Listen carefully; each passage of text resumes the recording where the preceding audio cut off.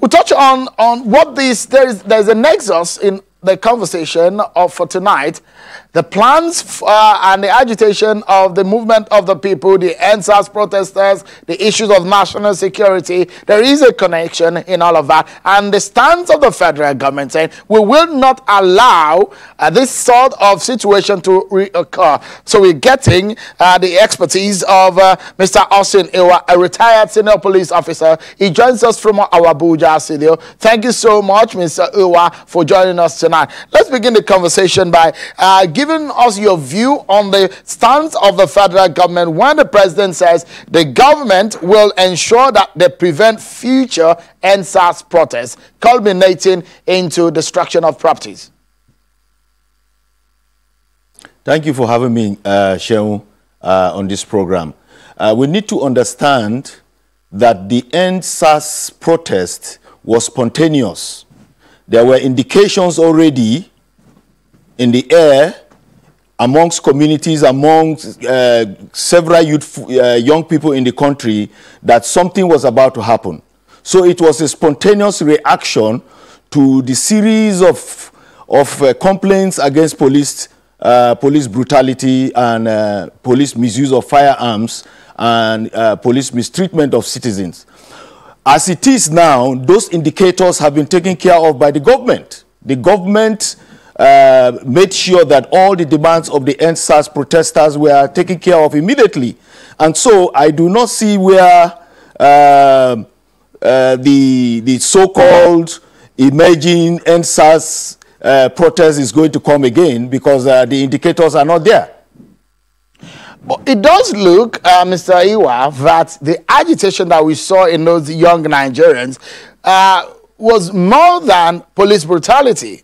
They were also asking for good governance. For example, the movement of the people led by Seun Kuti, the musician and rights activist, they are asking for good governance. It does look like we might be seeing a return of such street protest. In fact, they said in that press conference today that they will be protesting in Abuja and Lagos. Yeah, of course. We know very well that the NSAS protest was a tipping point. It was a tipping point of a lot of issues that had been on ground, including good governance and police governance system. However, this is a democracy. I mean, anybody can come out and protest on whatever they want to do. The movement of the people should be a democratic organization, and so they have all they need, their rights to protest whatever system of governance that they want to see in the country. So I don't see any fears or any problem with the emerging political movement or socio-political movement of the movement of the people.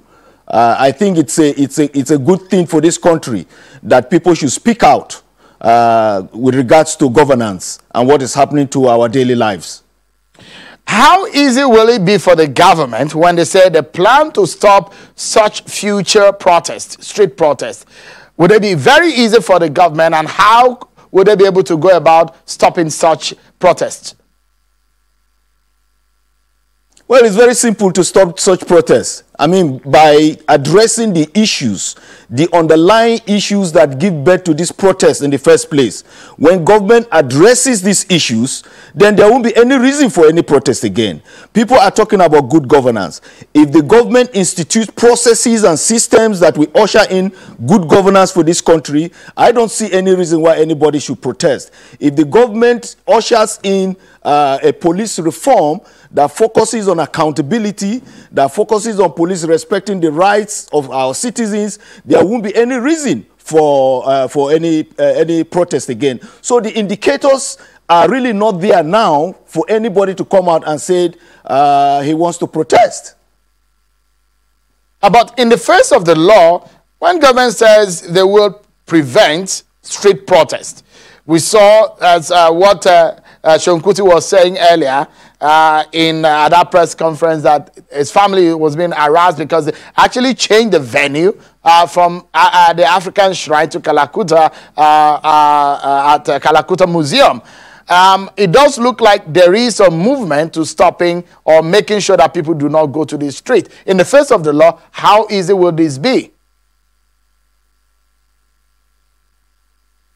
Well, I'm sure that the movement for the people, that the security agencies may have some information that we are not privy to ensure that such meeting don't take place. However, what I think is that perhaps security agencies talk that it will also be an avenue for miscreants to come and gather and then begin to agitate, another form of agitation. So I don't think that we have any problem right now, because government, as it is, even with the meeting that was held today, government is focused on addressing the core issues that have created the problems we find ourselves today. Let's take a breather, and during that break, we should be able to hear from Seun Kuti. We're expecting him to join us at some point on the program tonight to know the agenda of the movement of the people, which they say may culminate into a political party. We'll take a break, and when we come back, we'll talk more.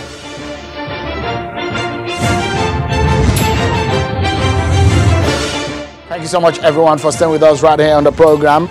The agitation and the agenda of the movement of the people, a resurgence of the Fela Kuti political agenda, and of course, his son, Seun Kuti, might be joining us tonight on the program. Of course, we have from our Abuja studio, Mr. Osiniwa, a retired senior police officer. Thank you so much for joining us tonight. Let me get your view.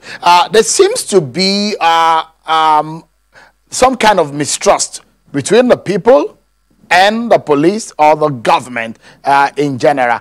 How can you, or how do you suppose that the government can bring back the trust or can build trust and bridge that gap between the people and the government again? I think that bridge was laid today at the national security meeting, when the president said that from now going forward, communities, traditional rulers, youth leaders, security agencies will form an integrated approach towards providing security to each other.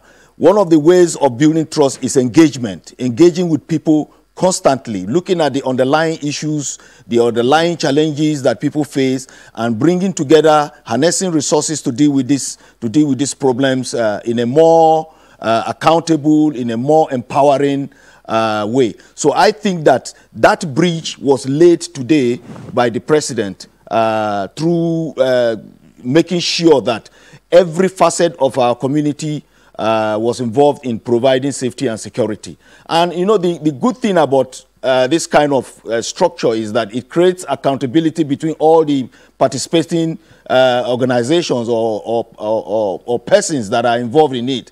So with accountability, you are able to question, you are able to respect individual rights, you are able to recognize the challenges of different facets of the communities that we come together to deal with it. Through that method, we'll be able to build some trust, but it's going to take time. It's not something that can be achieved within a short period of time. Government does not want a return of protests to the streets. But how can you manage? You have an experience in policing in Nigeria. How can the government or the police manage, should there be a return of street protests? Well, it's through engagement, like we have said, through engagement. Already, government and the police need to understand the factors that lead to protest and to nip them in the bud. If we know these factors, if we know the underlying challenges that people come out to protest for, and government addresses these challenges, I think that we'll be able to contain whatever protests that may emerge in the future. And I think that is the approach that government is taking now. All right. Before now, the approach was like, you know, people just coming out to protest and nobody cared about them, nobody listened to them, nobody took a particular interest in the economic welfare of people, in the social conditions of people.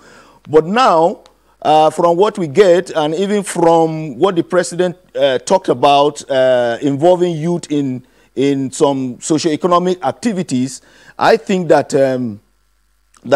when these issues are addressed one after the other or in a collective way, we'll be able to manage these situations. But of course, all right. Thank the retired AIG of Police, Austin Iwa, who joined us and spoke to us from Abuja. Thank you indeed for joining us tonight.